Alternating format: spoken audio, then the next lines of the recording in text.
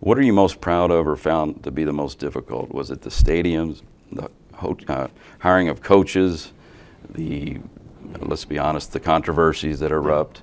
What is it, or are they all mutually exclusive? They're probably mutually exclusive. Mm-hmm. All of them are very difficult.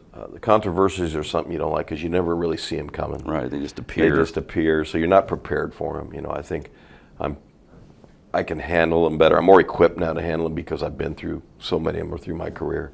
But mm-hmm. it's always something that's unexpected, mm-hmm. and that's tough. Facilities is probably the easiest piece, although it takes so much effort and work to get it done. Right. You kind of have a map to follow. Mm-hmm. You kind of know how to do it. You know, you start out with the idea, then you get the architects, and then you get the bid process, and then you raise the money, and mm-hmm. and you know what the coaches want.